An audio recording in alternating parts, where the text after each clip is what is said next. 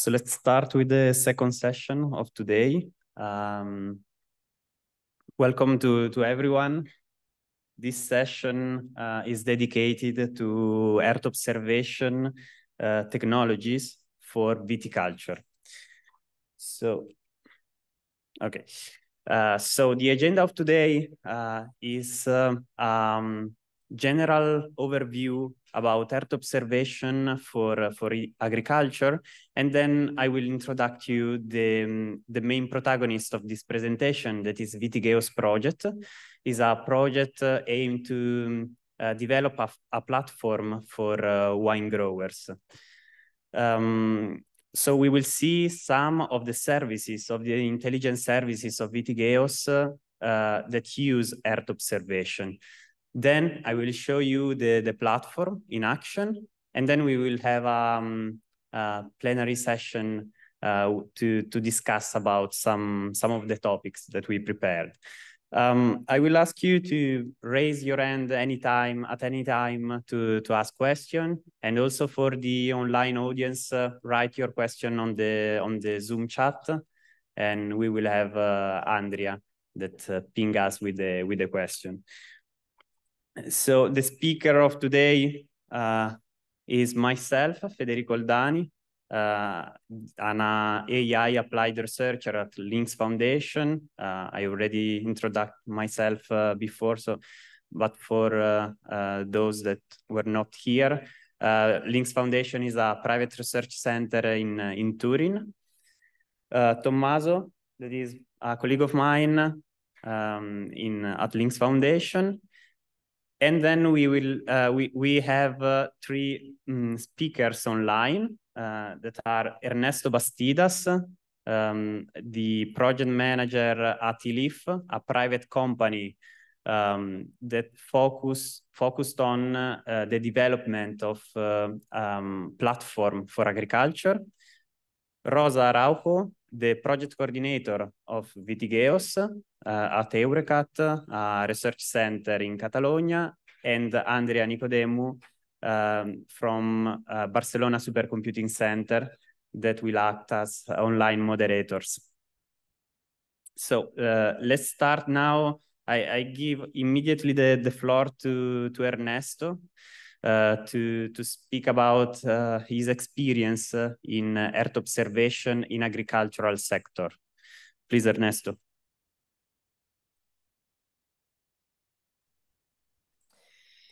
Good morning, everyone, and thank you, Federico, for the introduction. I am Ernesto Bastidas. I am the business lead agri at eLeaf. And before I start, I want to say something about eLeaf.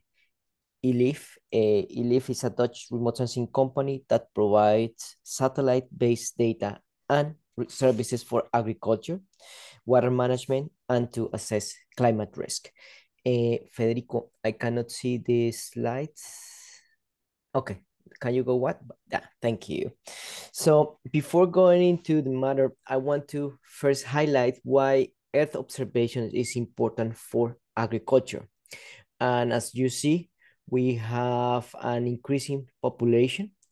We expect that by 2050, we will reach 25 billion people, and that deserve like 60 gigacalories. And the only way to reach that level is to improve land productivity. That means kilograms of dry biomass produced per hectare, and improves the water productivity, which is kilograms of biomass produced for cubic meter of water use. With that, next please. We going back one, please. Yeah.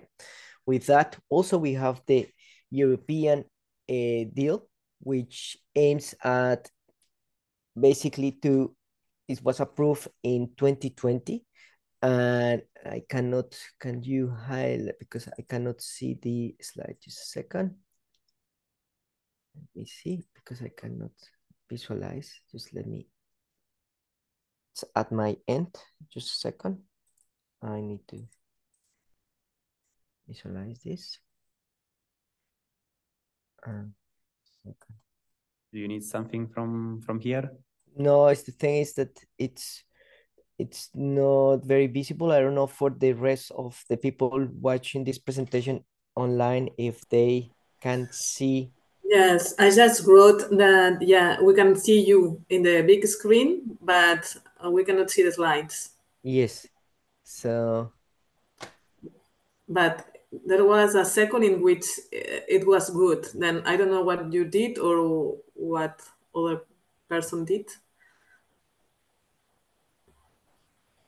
If you can. Now, now it's good. Now it's better. okay. Yeah. Okay. Perfect. So then we have also the European Green Deal, which thank you, Federico, which was approved in 2020. And it's basically a set of, was approved to a policy in order to transform the European Union into a modern, resource efficient and competitive economy, ensuring no net emissions of greenhouses by 2050, economic growth decoupled from resource use, and no person and no place left behind. With this, the European Union wants to ensure food security in the face of climate change and biodiversity loss, reduce the environmental and climate footprint of EU food systems, and strengthen the EU food system's resilience. And this in order to lead a global transition towards competitive sustainability from farm to fork. And this, on top of that, please next. We have the Sustainable Development Goals, which are familiar to many of us, and I have singled out where Earth observations can play an important role. And these are in the second, third, 6, 11, 13, 14, and 15 sustainable goals. So please next. So global challenges need global solutions, and that is why Earth observations can play an important role. You see here, for example, the dynamic of air temperature at 2 meters of ERA 5, where you can see how the air temperature behaves throughout a growing cycle. And that is the kind of solutions that Earth observation can facilitate. Next, please. In the practice, one. Okay. One back, please. I think that's it. Oh, it's I think it's a remote control has some problem. Can you please go back to, yes, this. Yeah, that one. Okay. So in that order of ideas, there have been many initiatives, for example, to monitor and stop deforestation. For example, this is a party that provides tree cover loss during the growing season of any country of any county in the world. Next, please. At eLeaf, we are working towards reducing carbon emissions, for example, by monitoring change in biomass productions, land use change detection, the consumption or use of agricultural inputs like fertilizer, chemicals, or water, and working towards the decarbonization of the supply chain. This is, for example, one of our work there. We assess the biomass production in 2 different moments in time, where you see the loss and improvement of biomass production in the Nile Delta of different production systems. Next, please.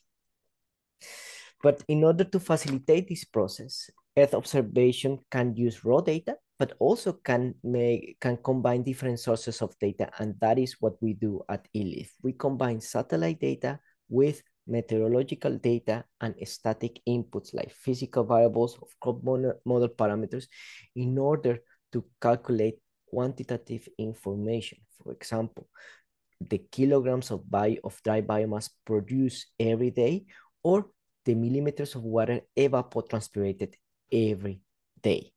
With that information, next please, we have our two flagship components, which is water consumption, which is the actual evapotranspiration in millimeters per day, and plant biomass production, kilograms per hectare per day. We have this at different scales of analysis from continental, national, regional, and field level. And I must say that we will go global. After this slide, we will start providing global data for the FAO and on different variables. So it's available to anyone, but I'm going to introduce that in the next slide. So here we provide different spatial resolutions, and with this information, we can do different types of analysis, which I'm going to introduce you shortly. Next, please. One back, please. Yeah, thank you. It's the remote. Can you go no to the next? Okay. So, for example, we are honored to provide data for the water productivity open access portal of the FAO. And here we provide free data accessible to anyone. These are 10 satellite-based data components at 250, 100, and 30-meter resolutions. And I update the slides in the weekend, but unfortunately it was not passed by because I got notified that we will go global. And that means that we will provide information for the entire world for this type of variables and are accessible to anyone. So please, this is going to be available. The launch is going to be on the 4th of October, and it will be available for everyone in the world. Next, please. When we look at the field information, now zooming in at field variability, ELIF is using satellite data of satellite-derived products, we call, for example, our biomass, in order to estimate better distribution of chemical applications. For example, usually chemical applications are defined by a rule of thumb, and with our data, we can provide a more localized amount of doses per pixel of 10 by 10 meters. Next, please. Also, we have been working, you have heard in the news last year, the prices of nitrogen, especially urea. We have using also our data in order to optimize the use of fertilizer. So usually these 33 hectares will consume 359 kilograms per hectare of urea, but we have been able to use our biomass to strategically localize what are the amounts of urea that that particular field will need for the coming season. And this will work in two ways: reduce first the price of the cost of fertilizer at field level, but also reduce the pressure of greenhouse gases to be released into the atmosphere, because less fertilizer is going to be used. Next, please. But Earth observation can be used also to generate communities. And this is how I call a community of Fruit Look in South Africa, where the Western Cape government we have been providing data to the Western Cape government through the Field Look platform, where it combines different, first, satellite data, value-added partners, local value-added partners that build on our data and help farmers in South Africa to save water, improve yield, and save money. Please, next. Currently, we are monitoring around 30 million hectares where we have more than 650 users, and this is the 12th season that we have been monitoring those fields with our information. Some testimonials remark that end users have been able to reduce 10% and 20%, so 19% of the users saw a reduction up to 20% of water that is being used for irrigation. On the other hand, some users have been, their yields increased by 30%. Next, please. So with this knowledge beforehand and this idea, we embark to work with different partners in order to build decision support tools for the wine industry of Europe. And this is what VitiGEOSS is about. And my colleague is going to introduce you shortly. Thank you very much. Thank you, Ernesto. Thank you for your intervention. I think it's good to know your experience, life experience, a real use case scenario in which you use Earth observation that, as you mentioned, a global problem require global solution, and Earth observation is actually a global solution. Can drive to a global solution. So thank you for your introduction. Now I leave the floor to Rosa Araujo for a brief introduction of the VitiGEOSS project. So go ahead, Rosa. Well, I think that first we have this nice video to show, no, at the very beginning. Okay. Is embedded into the presentation. I don't see. Can you show me the? Okay. Do we have the audio?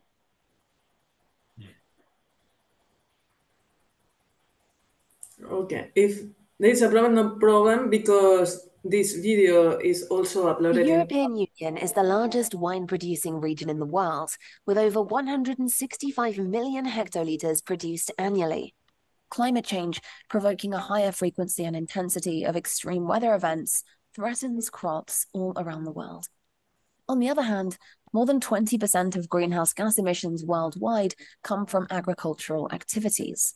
This demonstrates why today, sustainable agriculture is more important than ever. The European-funded project VitiGEOSS contributes to the increase of sustainability in the wine industry by offering a platform for optimizing day-to-day field management.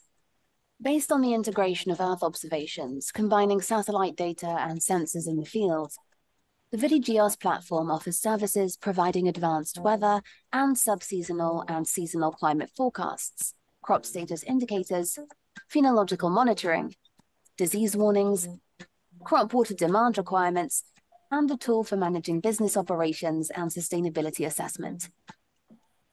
VitiGEOSS aims to deliver a reliable decision support system to winemakers for smart vineyard management, supporting sustainable grapevine cultivation at an economic, environmental, and local level. The platform, being co-developed and tested in vineyards of 3 European wine producers, boosts vineyard sustainability and eases the industry adaptation to climate change. VitiGEOSS, striving for more sustainable vineyards and winemaking. This project has received funding from the European Union's Horizon 2020 Research and Innovation Programme under grant agreement number 869565. Okay, thank you very much. Good morning, everyone. It's a pleasure to participate in this event, and I'm very sorry for not being able to be physically there. I'm Rosa Araujo, project manager at Eurecat Technology Center in Spain, and the coordinator of this very, very nice project. Here, well, I cannot see the slides. I see them very small. Now, perfect, thank you. Here, what motivated the project? As we've seen also in the video, as tangible data, we have that Europe is the biggest wine producer in the world. 60% of wine production comes from Europe, and agriculture is a major economic activity in the south of Europe. 20% of the total jobs in agriculture are related to wine, representing around 3 million jobs. As we know also, agriculture has a very important role in climate change, being responsible for more than 20% of CO2 emissions. And on the other side, conventional agriculture is currently facing new challenges, for example, reducing dependence on pesticides, improving biodiversity, or adapting to climate change. If we want to help sustainable agriculture, not only new practices and tools are required to meet the needs of people and take care of their health, but also additional solutions to contribute to reduce the negative effects of the climate change. Next slide, please. What is VitiGEOSS? VitiGEOSS is a Horizon 2020 project and innovation action funded under the call SC516 2019 for the development of commercial activities and services using GEOS and Copernicus data. Its duration was planned over 42 months. It started in September 2020 and it will finish in February 2024. This means that now we have 4 months left, and during this last phase, we are validating the results with the third vegetative season. Next, please. Thank you. VitiGEOSS consortium is composed of 9 partners from 4 European countries, and all members join the necessary expertise and operational capacity to implement all the project challenges. As technical partners, we are Eurecat, Barcelona Supercomputing Center, ILIF, LINX, and Università di Napoli, ensuring the high innovation capacity of our technologies. From the end user side, and validating the services in real settings and providing the data, we count on very big wine producers, as they are Mastro Bernardino in Italy, Symington in Portugal, and Torres in Spain, ensuring a real orientation towards the business exploitation. PricewaterhouseCoopers, leading the commercial activities for a successful market penetration also. Next, thank you. Then, what is VitiGEOSS concept? It is an ecosystem of services to optimize sustainable wine management with decision support systems on phenology, irrigation, disease, and business operation. It provides support to the wine growers in the management process by means of different technologies such as satellite imagery, drones, in-field cameras, and sensors, and all them integrated in a set of intelligent services. Next, please. At the end, what VitiGEOSS wants is to support smart agriculture to achieve 3 main outcomes: increase productivity, enhance resilience, and reduce emissions. The platform combines Earth observation, data, and services very relevant for the wine industry, and in particular, optimizing decision maker for better control and monitoring, allowing wine producers make informed decisions, for example, on the seasonal and subseasonal temporal scales, helping to be prepared for extreme climate conditions that can damage the crops. Also, recommendations for improving the use of resources and efficiency to schedule the management tasks according to the available resources in a way that minimizing its cost, and in terms of time, economic, or environmental costs, which this can be prioritized by the farmer. Also providing real-time information in a single platform, combining multiple data sources, satellite images, in-field weather stations, and weather forecasts, for ensuring better accuracy of the predictions and helping to implement specific measures by knowing in advance, for example, the date of each of the phenological phases. And finally, also providing predictions to anticipate and face main risks due to climate change. We know that climate change is a serious threat to agriculture because it's reducing crop yields, lowering productivity, and increasing the risks of drought, diseases, and extreme weather events. And also we've seen that, unfortunately, these impacts are expected to worsen as the global temperature rises and the weather patterns become more and more irregular. Thank you very much, Federico. The audience. Thank you, Rosa, for the big picture around VitiGEOSS. Now let's continue with the description of some of the services in VitiGEOSS that use Earth observation. So for VitiGEOSS, we developed different intelligence services, but some of them are specific using Earth observation data. Basically, we use Earth observation for identify management zone, detect anomalies, highlight stressed area, but also to monitor the phenology, for example, and perform some area inspection. Now we'll dive into the first service, that is crop status indicators, that exploit all the Copernicus constellation to provide information about NDVI and leaf area index, obviously, but also evapotranspiration, biomass production, nitrogen content, that are all indicators that outline, highlight the status of the vineyard. So it's important for wine growers to continuously monitoring these parameters of the vineyard. And it's not always possible for wine growers that have many hectares of vineyard to understand all at once the status of their properties. So this crop status indicator aims for this scope. The second intelligence service that I want to show you is the phenological monitoring.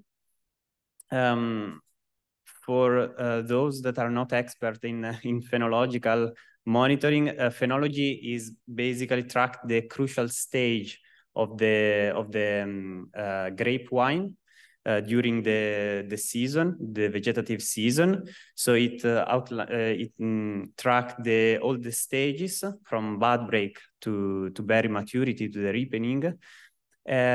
This is very important for the wine growers because at every stage, the wine growers needs to take a different action, and they need to know the status, the phenological status of the vineyard at any stage, at any time. So I will show you how we use Sentinel-3 to monitor this type of information. This module that we developed include several data sources. We develop a module that is called Pheno AI because it uses different models, different artificial intelligence model to monitor and forecast the phenology. The different models is because we use different data sources.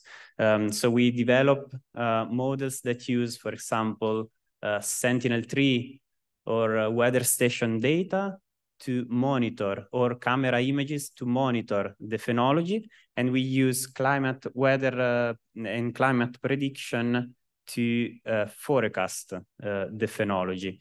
Why we have so many models to monitor and forecast phenology? This is because of sustainability of these services. We thought about having different models that use different data sources to have to ensure a scalable service. So because we know that not in every vineyard we have weather station, in-field weather station. Okay, so if we cannot have weather station, we can achieve the phenological monitoring through Sentinel-3, for example. And now we will see the Sentinel-3 approach. Basically, Sentinel-3 offers 3 bands, 7, 8, and 9, with 2 measurements per day about the land surface temperature. So we can measure the temperature of the land twice a day, with a spatial resolution of 1 kilometer square. Although the spatial resolution is very coarse, we believe that these measurements are enough to outline the behavior of the temperature of the land in the vineyard. So in this chart is shown the weather station, the temperature measured with a weather station in orange, and the temperature measured by Sentinel-3 in blue. As we can see, the behavior is similar, so we can we believe that we can approximate the weather station temperature with Sentinel-3.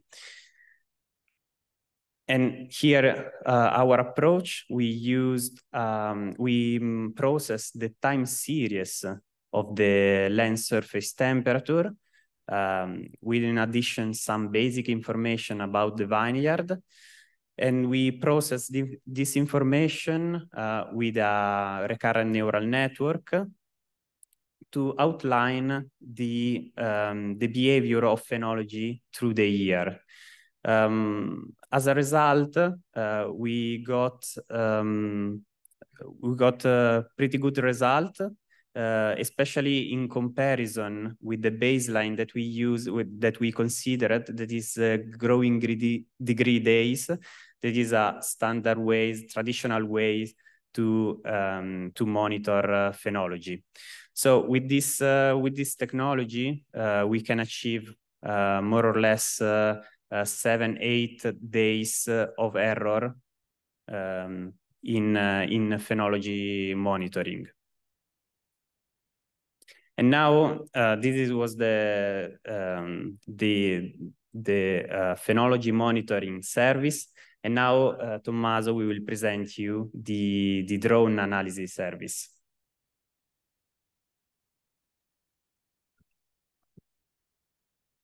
Thank you, Federico. Within the VitiGEOSS project, we also introduced a remote sensing vineyard monitoring service, which leverages drone acquisitions. The main advantage of using drones for applications of smart agriculture and viticulture in particular is the higher resolution that drone cameras have in comparison to, for example, other data sources, for example, satellites. This higher resolution enables new tasks to be performed.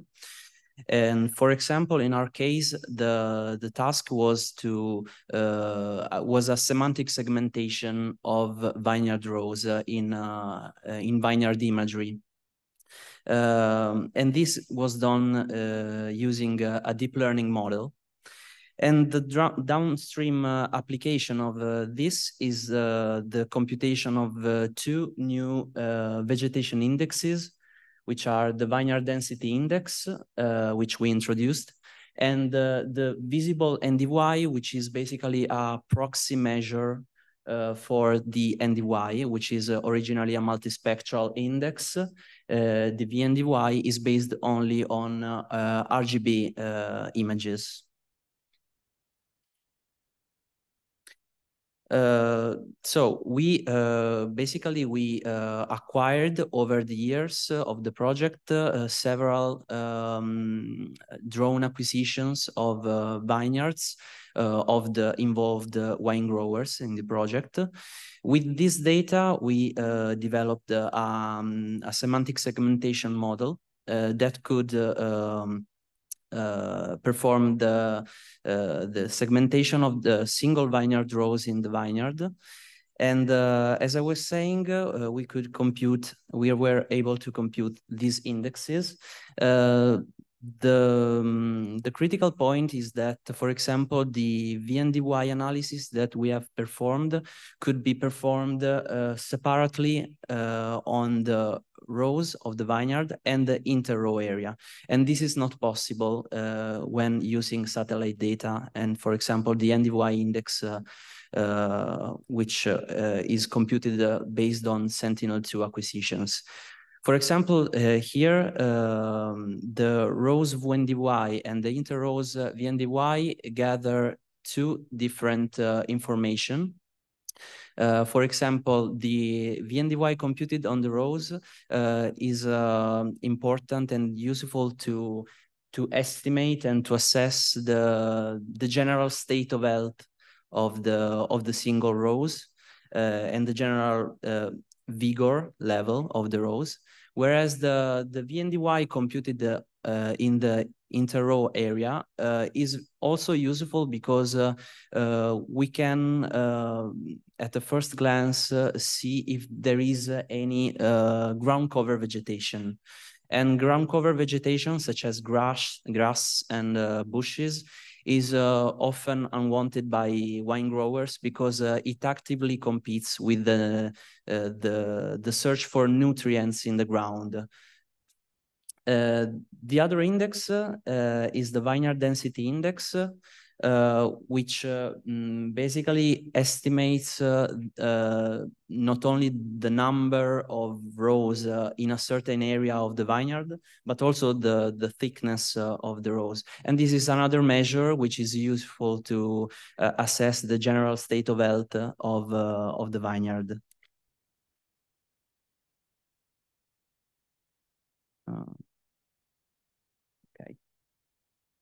So this concludes our presentation on the delivered projects of the delivered services within the VitiGEOSS project.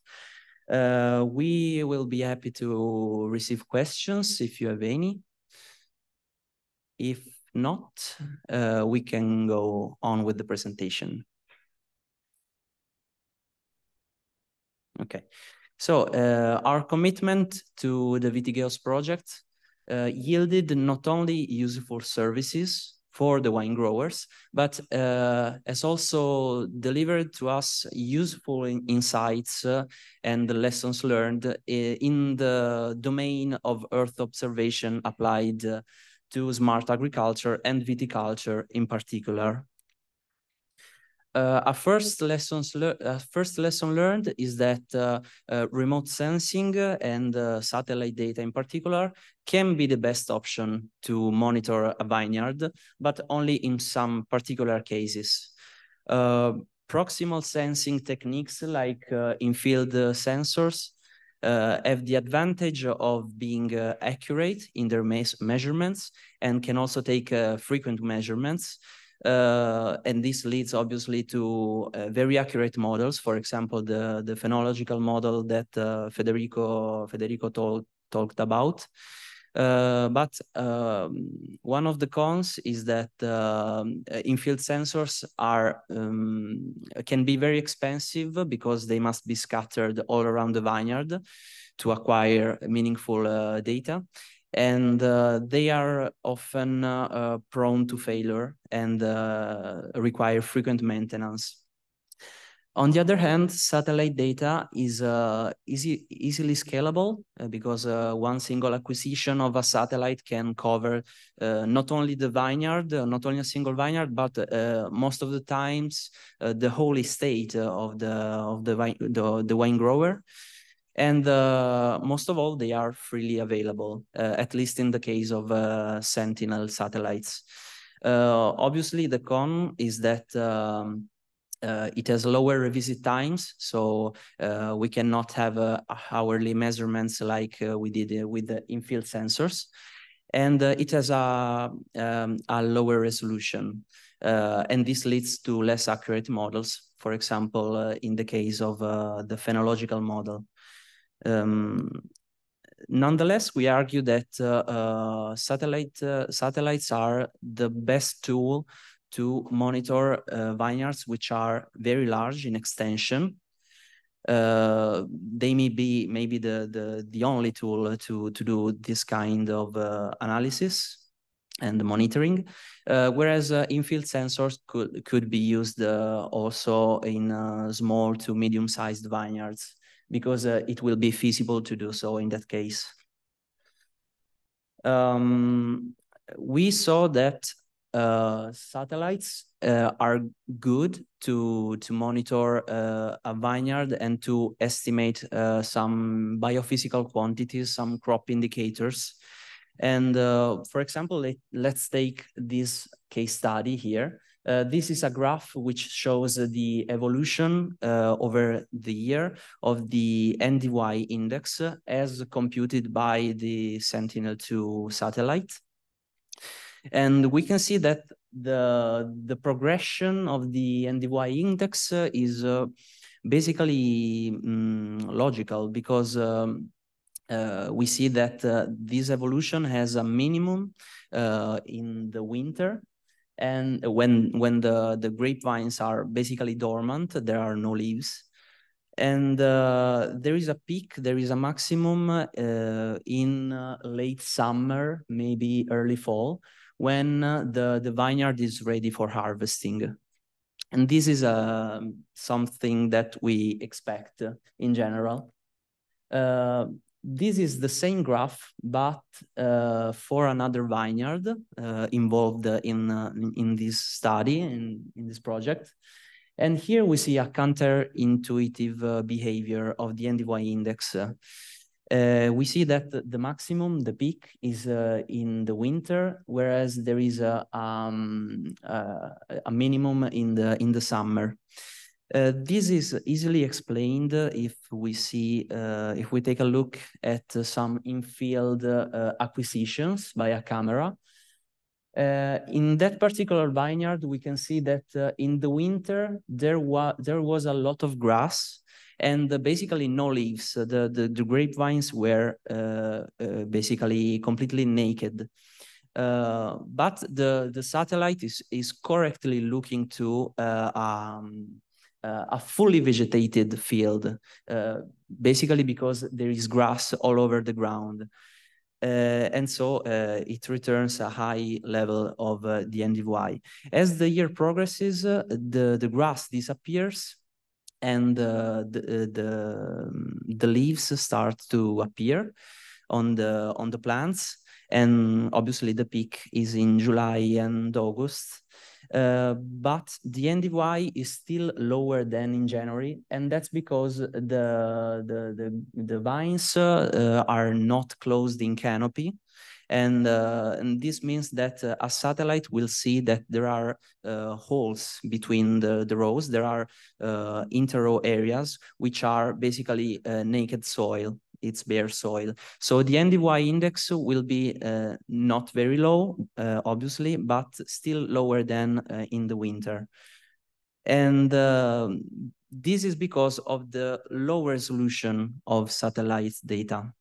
And as we explained, in this, let's say, pathological case in which there is grass even in the winter, it may be useful to support satellite data with the other kinds of data sources, especially the one we talked about, drone acquisitions, because of their higher resolution. For example, a typical drone will fly over a vineyard and acquire images which are 1 to 10 centimeters per pixel in resolution.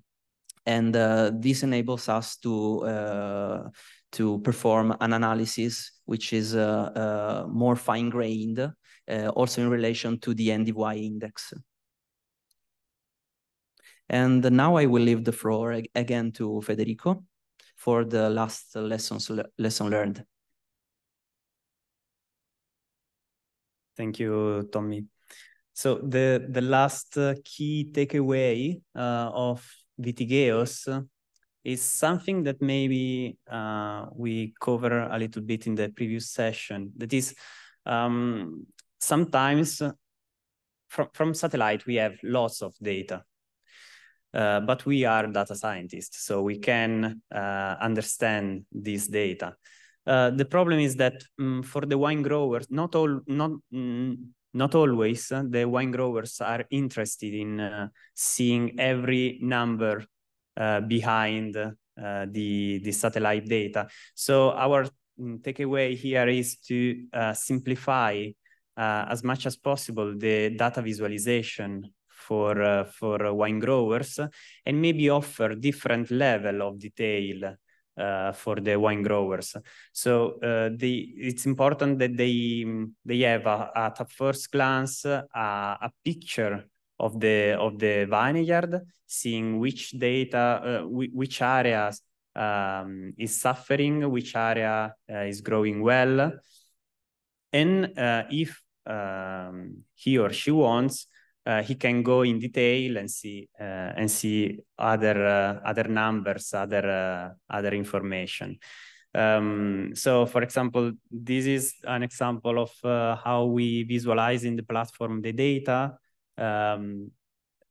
This is the evapotranspiration index, but instead of seeing the numbers of the evapotranspiration, we see just how is going the evapotranspiration in the vineyard, below in average, below average, or above average. So this is kind of information that can give a big picture, an immediate picture of the vineyard. So these are the 3 lessons learned of VitiGEOSS. Do you have any question, any curiosity about this? Oh, yes.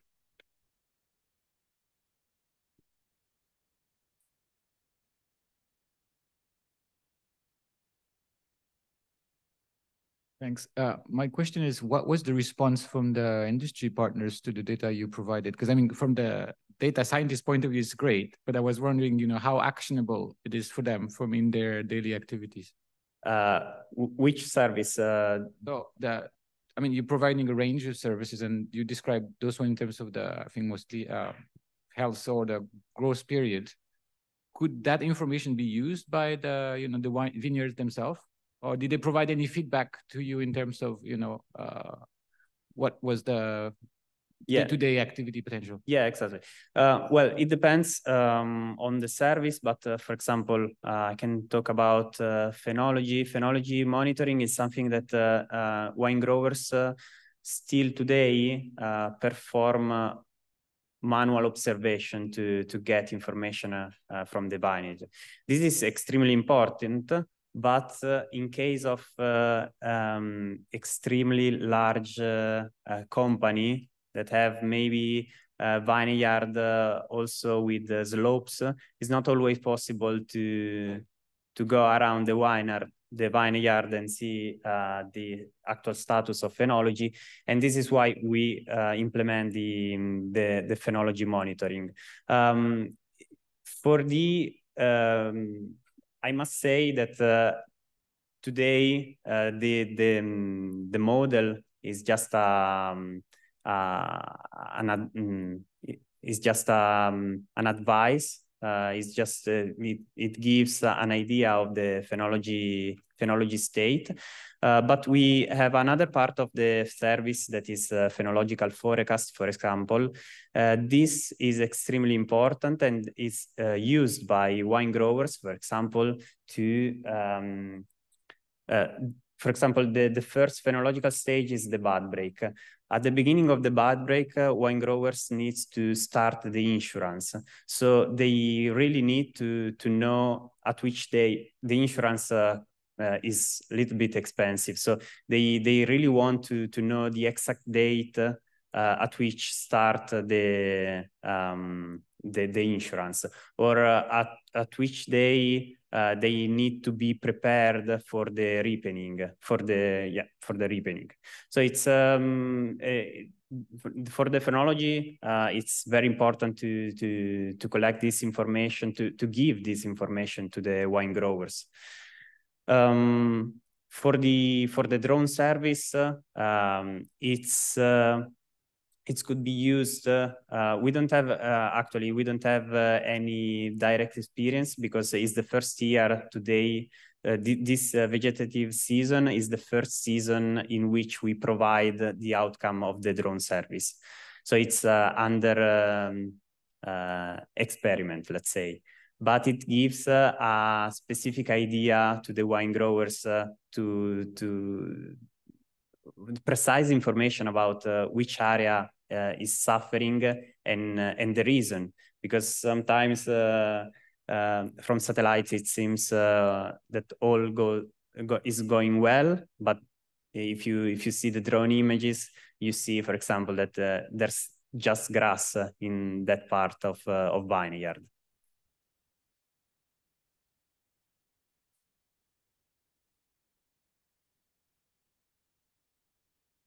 Thank you. This links in well. I've got some drone questions for you.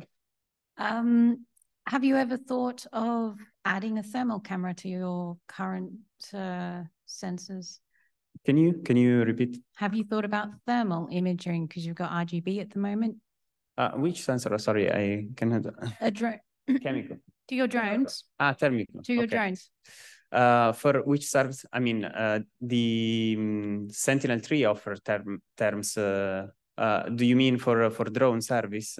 Yes. Okay. So attaching a thermal camera to your drone, or actually expanding what. So which drone do you use for capturing this, and what software do you use to process it? Do you export it from the drone software, or do you put it into your own? Okay. Tell me one. The main reason we didn't use the thermal cameras is that the wine growers that were involved in this project did only use RGB cameras, at least 2 of them, because one of them uses a drone with the RGB camera and a thermal camera. But we wanted to create a service which could work for everybody, even with a cheap, let's say a cheap RGB camera installed on a drone. And so we did not experiment very much with the thermal data that we gathered from this one of the 3 wine growers. It is basically, for us, it's future work, basically. The main advantage of using only RGB cameras, and so of using only vegetation indexes which are based only on RGB data is, as I said, is that RGB drones are cheaper and they are easier for wine growers to buy and to use. And also because there are already works exploiting thermal plus RGB data. And we wanted to create some service which only exploited the RGB data. And because that was a new frontier for this kind of application for semantic segmentation of vineyard rows. Okay, thank you. Thank you. As you mentioned, some curiosity question. I have one regarding, so you mentioned you were a data scientist and you mentioned some type of data, including in situ measurement. I would be interested in maybe later knowing about what type of sensor do you get and what type of measurement did you collect, just for the sake of my understanding. And you mentioned as well drone. To that respect, regarding the fact that you aligned with GEOSS and GEO and as well funded by the European Commission, did you conduct any concrete activity regarding data sharing? And how basically did you collect those data, and especially in situ measurement and drones? So we know about EO data, which are already collected and cataloged. But regarding this topic, did you conduct any practical data sharing exercise just to basically be in position to share those data to the community at a larger extent? Yeah, I agree. And data sharing is one of the main topic of the previous discussion, and it could be very useful at this stage to have a big data hub for agricultural data. The fact is, in VitiGEO, wine growers not always share easily their data. So we have the data from 3 pilot cases around Europe, but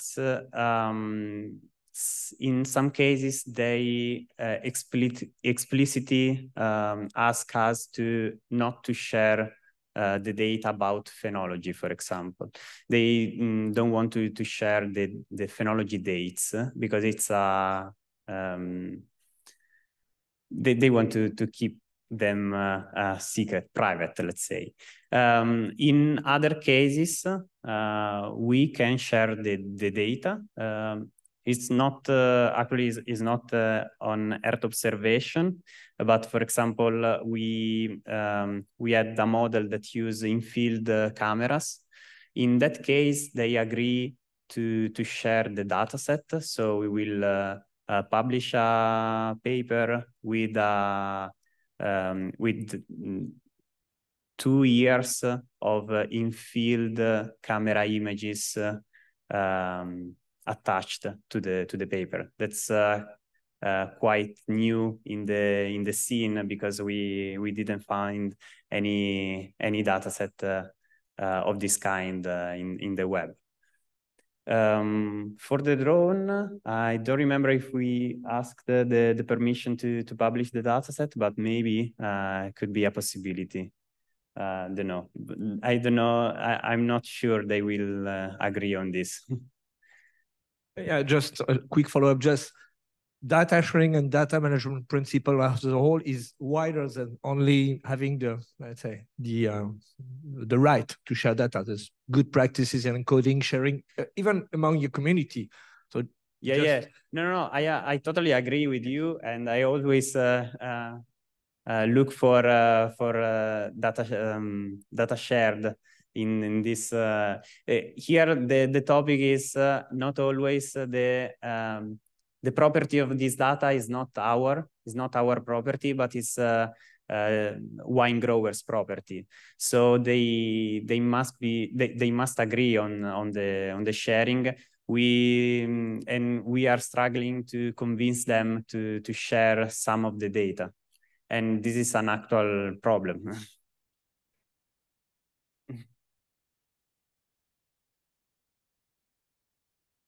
Thank you. Just a question about the drone data. So you show it like, it seems to be way more useful. I'm just curious about the cost of acquisition per square kilometer. What was your estimate? And then also how much time it takes to get it into analysis ready shape, the drone images. Okay. I don't have the detailed data about the acquisition because we take the images. The wine growers have chosen an external company to acquire data from drones as a service. I would say that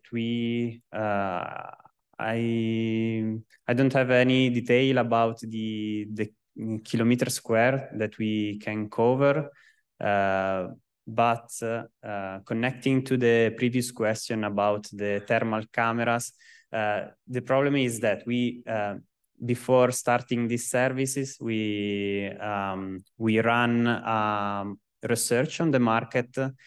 We have seen that there's lots of university and research center and private company that run super complex drone with thousands of sensors that give you precise information about everything.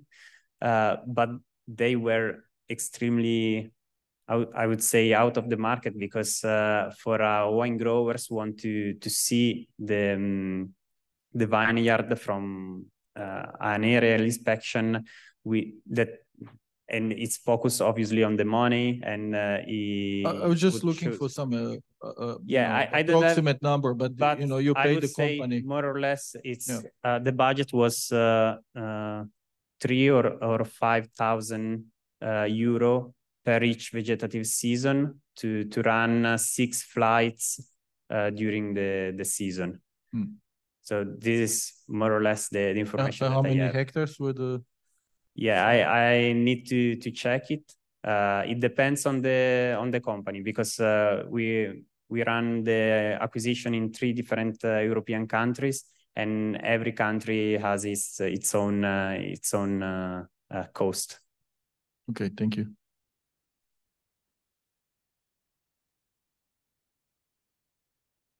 It was with drone with propellers.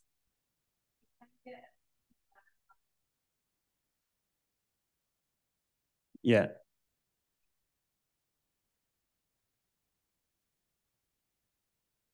Yeah, but I guess it's at this point the resolution would be less, isn't it? Because with these images we can reach the resolution of 10 centimeters per pixel.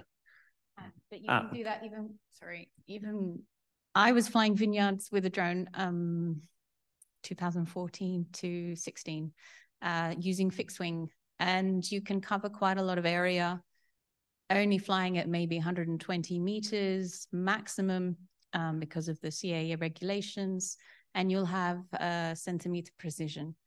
You can download this information and put it through the software of the drone to actually produce potential NDVI. So this is why I was asking if they do it through the software provided by the drone company, or they actually export it and you can put it into ArcGIS or Esri, however you want, and deal with it like that. So there's lots of different ways to get here, but it's very important for your drone imagery to understand the platform that it's taken off and the parameters, because that will impact potentially some of the information you pass to the farmer. Yeah, that's interesting. Maybe we can talk later about this. I'm interested in what you're saying.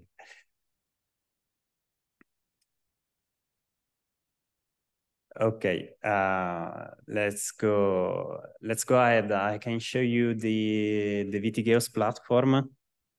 Here it's a recorded video of just on that focus on the services that we present you today. Also, this is the link to the platform. Obviously, you need some valid credential, but if you want test the platform, just get in touch with us. At the end of the presentation, you will find the contacts.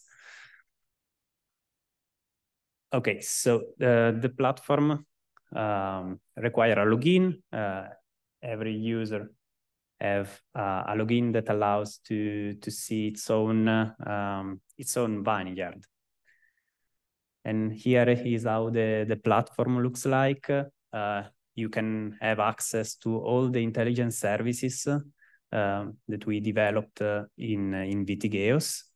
And then selecting one particular field, you can see the details of the field. And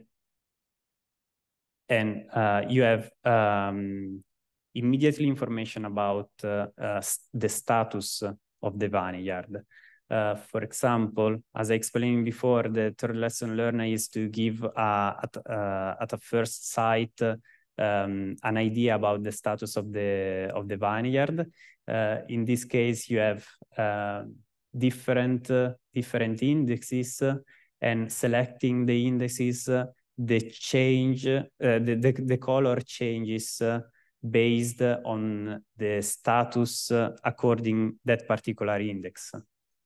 And of course, there's a second level of details where you can see along through all the year, all the information, in this case, qualitative information about a particular index. So you can see how the index goes through the year. You also can a detailed view about the index, and maybe also compare the same vineyard at two different times to see which are the different, if some areas grows as expected, and the other areas that grows less. And so this is for some qualitative information, and here you can see also the evapotranspiration, for example. You have access basically to all the indexes that we provide. And then these are kind of qualitative information. And then you can have access to the quantitative information, that is the third level of details. And you can always export the data in an Excel format just to share and to use in other platforms. The second service is the phenology. Here, in this case, the phenology for that particular field present the outcome of all the models that we developed for phenology. We have 2 models for the detection, 2 models for the prediction. Obviously, in a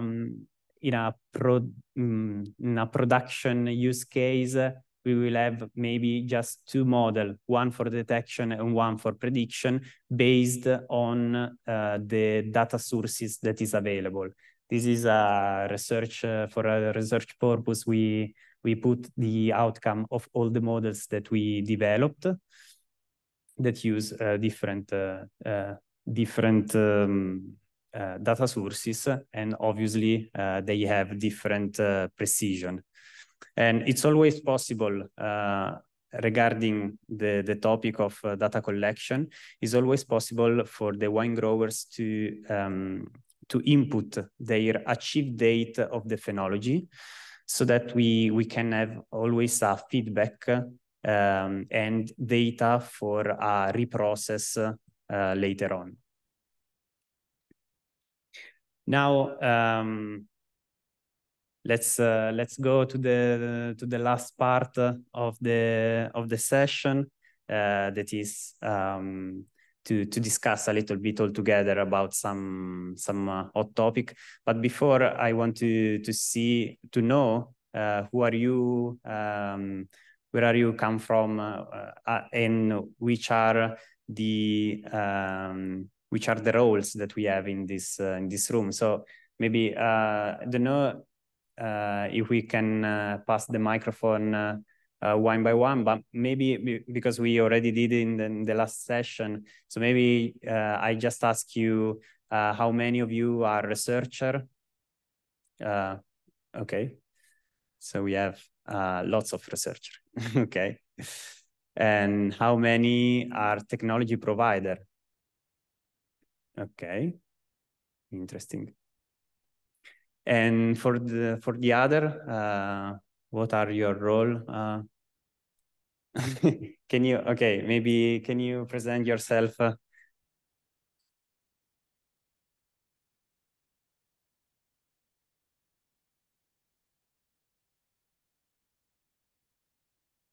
I'm actually a lawyer, an Italian lawyer, but I specialize in the regulation of digital technologies. So I'm interested more in the legal aspects of, for example, data sharing or data governance. And I'm currently a policy advisor at the Ministry of Agriculture in the Netherlands. So actually, I was very interested about the aspects on agreements, and you said that farmers are not very willing to share their data. So this is some of the aspects that I'm interested in too. And of course, all these developing regulations at the European level on Data Act, Artificial Intelligence Act, and Data Governance Act to see how this impact what it means in practice for companies and governments as well. So yeah, this is a little bit my cool, background. Interesting. And thank you. Hello, good afternoon. So yes, we are technical in the afternoon. My name is Kumar Dev. I'm the former head of technology transfer of the Italian Space Agency. I'm now working as a space economy advisor for regional entities in Italy and abroad on policy, but also on activities to match space and non-space. And the other hat is I'm a partner of a VC fund investing in space startups and spin-offs. Thank you. Okay, it's your turn. So I leave the the word to Tommaso to lead this session. As Federico said, we want to stimulate discussion with you and to engage you in discussing some hot topics in smart agriculture in general. And our first question to you is if you have any experience in similar technologies to the ones that we presented today. Maybe not only related to viticulture, but also to other cultivars. And in general, if you can think of other kind of plants, other cultivars that can be to which we can scale successfully this kind of technologies.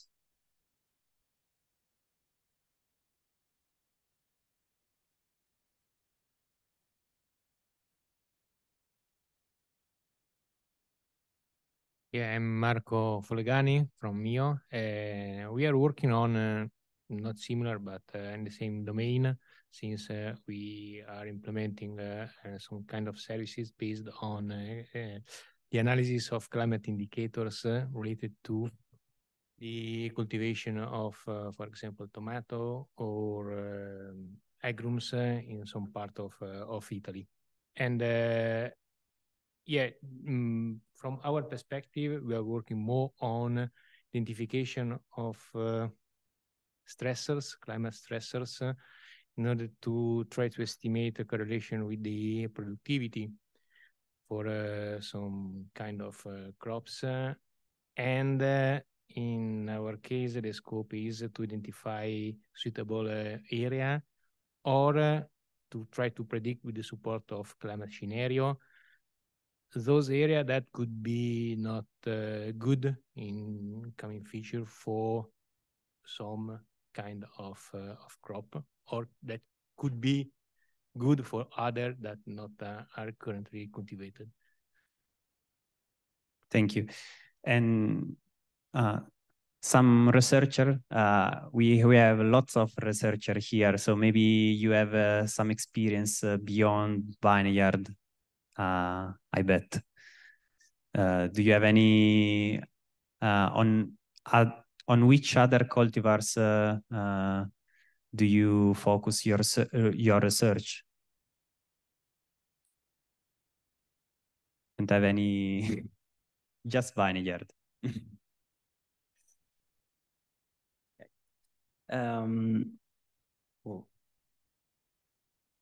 Okay. So this is a success story by eLeaf company. They successfully scaled their services related to the computation of crop indicators, also to other cultivars such as sugar canes, table grapes, and apples. And this lets us think that there are some characteristics that a cultivar should have in order to scale the VitiGEOSS services. And these characteristics are, for example, an extended cultivated area, because, for example, it's better to use satellites when there is a field which is very extended, because it will be infeasible to use other techniques such as sensors installed in the field, or even using drones. It is cultivars which are more suited to these services are preferably closed in canopy, and this is mostly in relation with satellite data, because as we explained before, there is a serious problem when the field is covered in grass and there is a ground cover vegetation. So closed canopy fields and plantations solve this kind of problem. So maybe this kind of plants, this kind of crops are more suited to satellite analysis. Another characteristic could be that we want to monitor crops which are highly susceptible to environmental conditions and, for example, to climate change, because then it is important for the field workers to check whether there is some stress in the plants or even some diseases. Because there are many crops which are more prone to this kind of problems. And one last characteristic could be that we can scale services to crops which require some operations to be performed during their growth based on their phenological stage.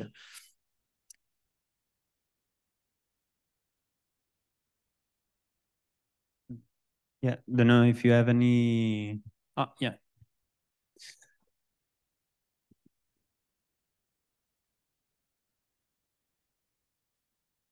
So it's more general question, but I mean, if you look at wheat, for example, there's a lot of advanced wheat models already to forecast the growth and doing locally projection on when the different stages are happening and how you manage it in the field. And I guess this is really prone to using smart agriculture and the maps in the tractors to really alter the stuff. And I was wondering how much option, or have you tried to look at existing models? I know there's groups like it's called AgNIP that try to go synchronize all the different crop models across the world to improve the prediction, and how this could link with really getting in-field data and projections to get to farmers, and how much you could adapt the AI you're using, because you were mentioning how you predict the phenology is AI based. I don't know if you have also like mechanistic component behind it, or how the both intertwine. Yeah, I think Federico will be more suited. Yeah, how is the model that you mentioned? It's called AgNIP. It's a group that is they have crop models for wheat, for corn, for rice, and they try to bring them together to get something that increase the accuracy of projection. And you have different cultivars, different locations. And I think it could complement very well in having this in situ component as well, and bringing the satellite data, which I don't think they're doing. And yeah, we haven't heard about it, but yeah, we can look. Thank you for your input. Can I say something, Federico? Yeah, Ernesto. Yeah, no, I mean, that is quite interesting initiative indeed. And for example, what will be interesting is to see the possible partnerships with that kind of approach, because from eLIF we have conceptualized some of the models. Of course, we cannot take into the whole spectrum of agricultural models, but for sure it will be an opportunity to interact with that kind of research groups, which have a quite more deep understanding on different commodities, to see how Earth observations can add value to the current set of variables that there have been already defined. What we have found out, because we did some work with some of those models, is the characteristics is that it's a crop that stays short in the field when we look at summer wheat, and usually it's more prone, for example, when we look from satellite data, to lodging. That is one of the components that was highlighted where to use this kind of technology. For the yield and yield forecast, then the component is to see how to reach to the first take into account the dry matter content in order to get the amount of kernel, because when we measure is the whole canopy, and then we try to infer what is going to be the amount that indeed is the harvester material. In the corn, in the wheat is only the grain. So the challenge there is to get to the grain, and also to play with the moisture content of the grain. So those are quite two interesting challenges when we look at that kind of cereals of commodities.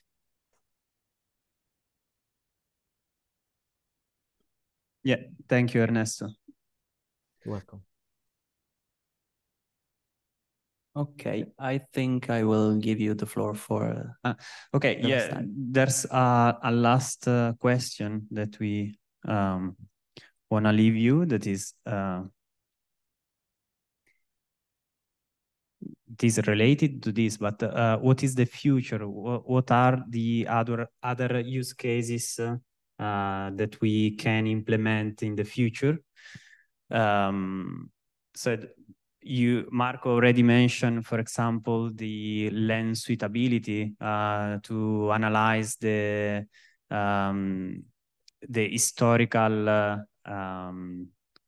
historical condition of a soil to understand which, for example, which cultivar fit the best with that particular condition. Someone from the discussion before mentioned, for example, the water management. So maybe not only the estimation of irrigation that the crops required, but also the forecast based also on the weather forecast, for example. So that's quite interesting input of this session about these other use cases. Do you have any other experience in agricultural sector to other use cases? Nobody? Yeah. I'd maybe have a general question on that future topic. So we've heard that you have a platform set up now for viticulture, and I think you have to, I didn't understand exactly how you can access, but at least you need login and maybe be certified somehow to get there to login. Then we've heard that there are good models that tell you where to plant which crop at which times, or if with climate change we should move to potatoes or whatever. But for me, always the biggest problem is to find all these different things and to know where they are available and how to access them. The same thing with these crop models. There's certainly a homepage that is there that shows all these different crop models, but they're kind of inaccessible. And so I wanted to ask, what is your approach with the platform that you have? How open is it, or how easily accessible is it? And how easily is the data that you have in the platform, how easily is it to be shared with, let's say, other platforms or other applications? Because I think in the end, that's the most important thing that we have to solve, to get this information somehow together and make it accessible and interoperable. Yeah, interoperable, it's the right word that we should focus. Well, the platform is an eLeaf platform. So it's their business product. So I don't know if, Ernesto, you wanna answer. How is your experience in interoperability and sharing information about that is on your platform? Thanks, Federico. First, we start from the baseline that the data needs to be private, and that means that if you are a user, you only have access to your farms. So that also adds the level of responsibility with the data management plan. On the other hand, there are options that you can share your fields with possible consultant groups. So for example, if you have a person of an entity that gives you some kind of consultancy for your fields, you can grant access to that particular set of fields. The process that the landing part of the platform and how the end user interacts with it is a process that first we do a collaborative exercise where we go with him, train them how to use the data.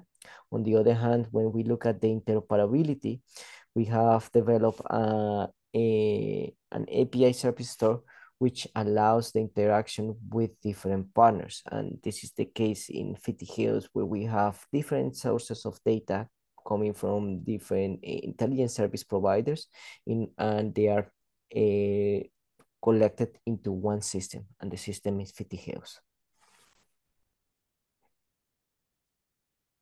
Yeah, thank you. Yes, I agree that we should focus maybe more on the data availability and data sharing more than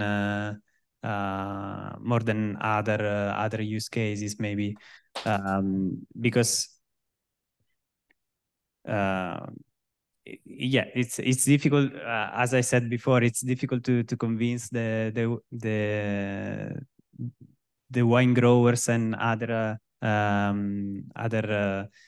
in the agricultural sector that data sharing is also for their goodness, is also to develop something that one day they can use, and it's and also the interoperability between platform should be agreed together, because maybe I'm wrong, but correct me if I'm wrong. There's not a solid standard about this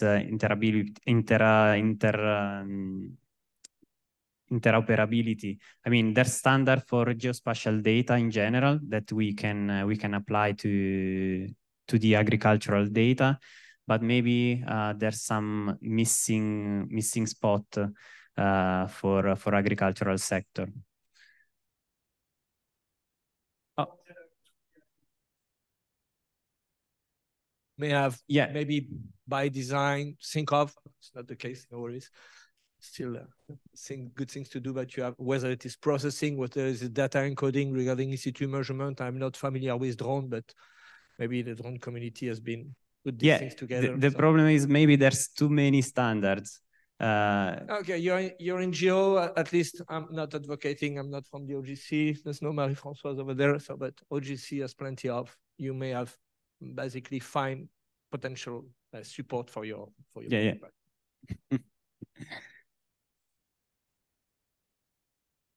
Hi, Federico. It's Andrea online. So I just wanted to say we have a question. I don't know if, Jose, you want to repeat your question, or I can read out what you wrote. Andrea, can you wait just a minute? We have a question here. Okay, sure.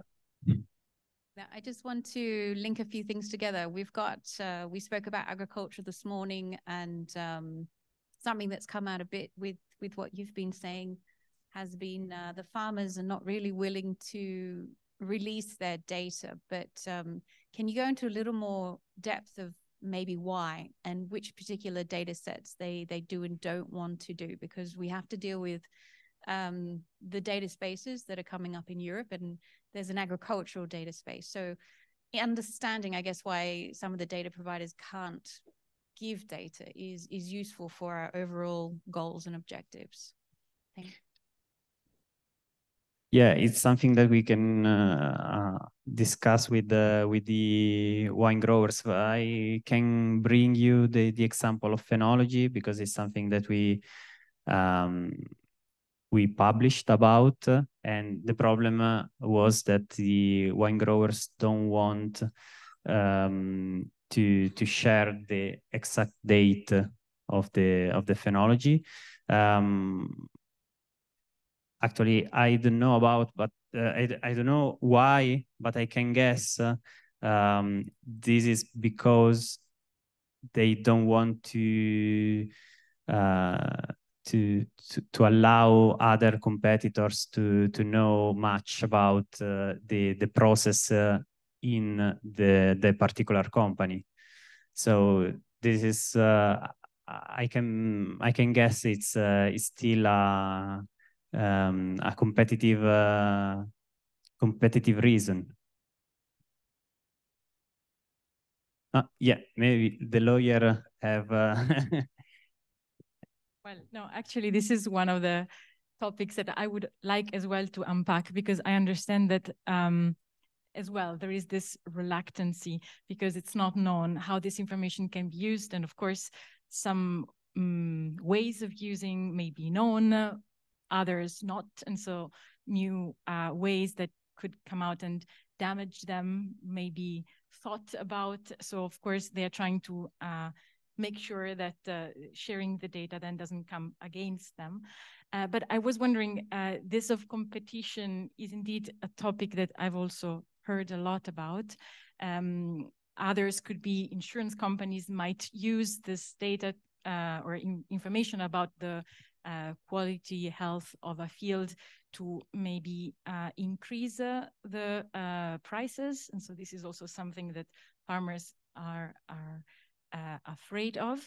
And then in general, the idea of monitoring can be perceived in the wrong way as a tool to immediately fine if something is not going as it is supposed to be. Then, of course, a lot of techniques are also, or let's say, there are a lot of subsidies that are given based on certain preconditions, and actually could be valuable for governments, for instance, to know what's going on, to see if subsidies, the conditions are met or not. But from a farmer perspective, this is also quite scary. So I think, but this is my personal impression, that there is a lot to do in, we discussed also this morning, communicating the goals, the purposes for using the data.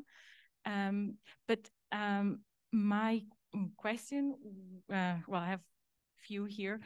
First of all, is if in this experiment or this pilot that you have, you had the chance to compare the decision-making process of farmers without knowing all this very detailed and fantastic information that you can provide them, and what they would have done indeed without this. So like to see if I use these technologies, I would make this decision. If I don't have this technology, I would make this other decision. Do they look alike? How better it is the decision I could make based on the technology? So this is something that I was wondering if you did any kind of experiment. And in my mind, this might be valuable to show them what they could gain from using this kind of technologies. And then another topic that is in my mind, and I understood it's also among the reasons that sometimes make farmers very doubtful about whether to use or not these technologies, it's also the accuracy. So we discussed also satellites have reached a certain level of accuracy and drones would be more accurate. Then, of course, this has an impact also on the quality of the data that you make available. And then who would be responsible in case of mistakes of the information that is produced? And so also this, I think it's a very important topic. I absolutely have no answer to this, but to my understanding, it is a topic of concern. Because then how much can we rely on this information, and what happens if this information proves wrong? This is something that in my mind needs to be tackled also. Yes, that's very good questions. But again, it's not solutions. But starting from the last question, something that can be done is always offer some probability of this, that the data, that outcome from the models are correct. And in any case, the platform is still a decision support system. So the final decision, we provide information to support the decision that must be taken always from the wine growers. So at the end, is the wine growers that can exploit this information, but with its own experience, have to take the decision for the vineyard. And the other question was about, okay, the comparison maybe between the result with or without these technologies. That is the scope, the objective for this third vegetative season in VitiGEOSS, is to validate our intelligence services to show the end user what are the differences between, I mean, the goodness of our services, and if they can be if they can find useful using these services or not. For example, there is a service in VitiGEOSS that is the disease forecast, and we have some small areas in each vineyard in which the decision taken are based on the outcome of the disease forecast model to see which are the difference between the yield at the end of the year. We can see the difference between the yield of these small areas with respect to the other areas in the vineyard. So it's something that we are working on it. Thank you, that it's useful. Maybe a question for you. Is there any data that you as a service provider would not like to be displayed? So one thing is, okay, I want to share the data about the plots and how they are doing and the quality of the soil and the temperature. But is there something that as a service provider you would say, well, this would say too much about my business and I do not want to share it because, you know, this is my, it's confidential, it is a trade secret. So maybe, I don't know if it's just for you or maybe for the other technology providers that are here, because this is also helpful and very often is part of the discussion, because it's not only about information about the soil, but also all the other actors that work on it. No, as is my experience, we actually don't collect any, I mean, all the data that we collect are basically are based on Sentinel-3 that is public available. So in this case, we don't have any additional data, and the only thing that we don't share is the final model, for example, for phenology, because it's our property, but we publish a paper describing all the process and all the pipelines, so it's easily replicable with the same data. Yeah, so if I may just provide you a testimony from another sector. So I work in the renewable energy field, so mostly on solar radiation. And we are using in situ measurement coupled with, let's say, metadata with a satellite or model for decades. And we came to this basically activity of trying to convince the community that operate and maintain weather stations, so big weather station, met station. But now you have plenty of PV plants that are basically fully equipped with instrument measuring the solar radiation, the wind direction, the humidity, the temperature. And we try to engage with them to basically share your data.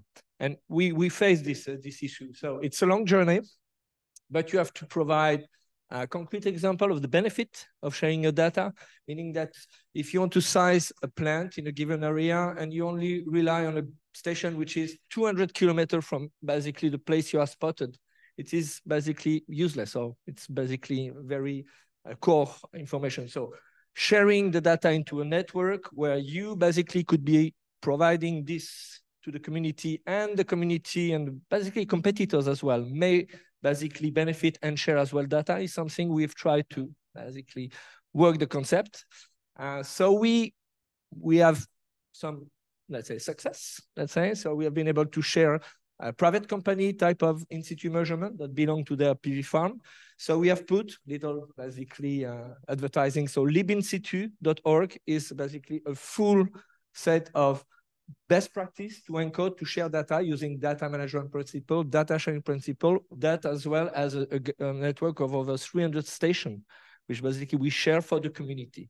So there you will find data which are open, data which are not, and we are struggling to make those providers open the data. So you have to provide, you have to guide, you have to educate. It's a very long story, but it's finally works at least at some extent in some activities. So I don't know about agriculture, but basically we share the same ground of going to the data provider, make them basically aware about the benefit of sharing, and then you have to guide them into sharing. Sharing is not I share. So you have plenty of things, especially if you want to be in this EO, open data, open knowledge spirit. And but there are recipes, would I say.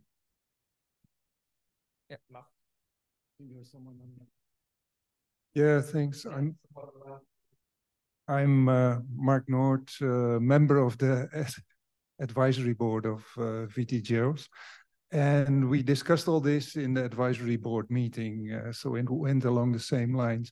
If you look at this particular situations, these are not small companies. These are quite big companies. The individual fields, though, they may be small. So what these companies aim to get out of this project is that they get better advice for pests and diseases so that they can prepare for that, but also to prepare for climate change.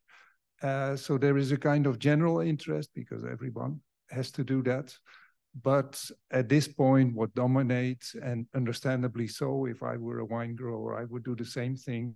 I've invested in this, so the data is not for everyone. It is just for me to have my benefit. So, and as Lionel says, when you operate on a bigger scale, but then you would have something like Wine Growers United in Europe, then I think there's a mechanism to make this work and to share the data, but that would ask for an initiative at quite another level. So at this point, it is just, well, straight the business, like how can I benefit most from what is invested in? So yeah, thanks.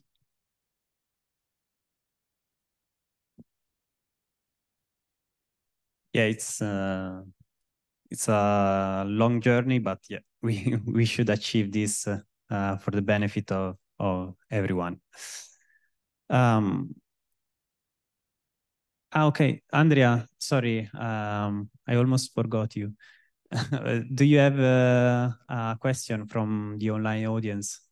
Yes, we have a question, whether using drone capabilities, we can reach or not similar conclusions than those obtained at the pixel scale of S2 for getting more easily management recommendations, with the latter given the current high temporal resolution still fully unexplored.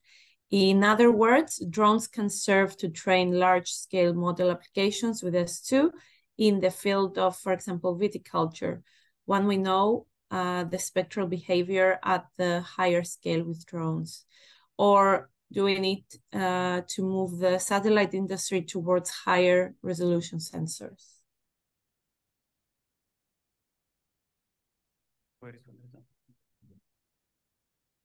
Well, the satellite data, of course, is the most scalable tool that we have because it's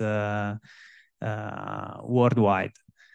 So, of course, if we can reach a similar resolution, a similar drone resolution with satellites, of course, it would be the best solution for everyone. Maybe even a paid service for this kind of resolution from satellite, because as is our experience in VitiGEOSS, the drone flights are very limited by the weather. That is maybe is just a sunny day, but with a strong wind. And it's not always, it's something that people need to go on purpose on field to collect data. So of course, having the same resolution, a similar resolution from satellite could be the best option. And the result that we have found from drone is quite.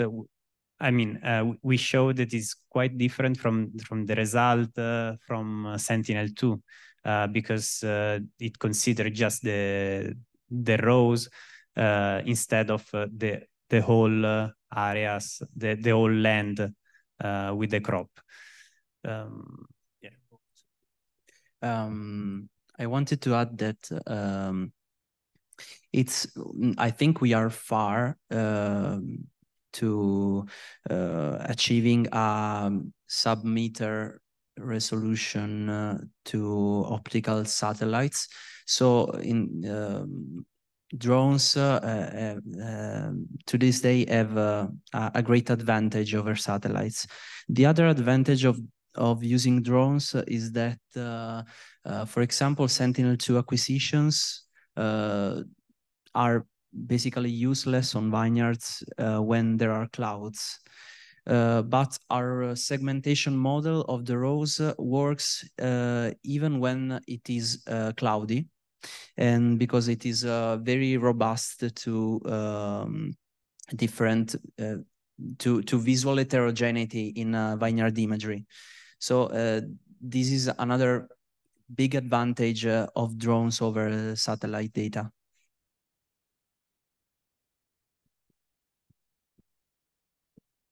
Yeah, we have.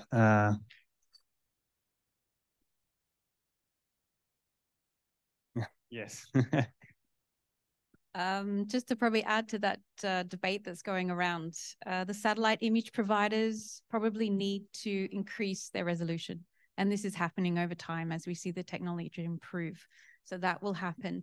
There is sub-level satellite available, but it's military. It'll never be commercial in that regard.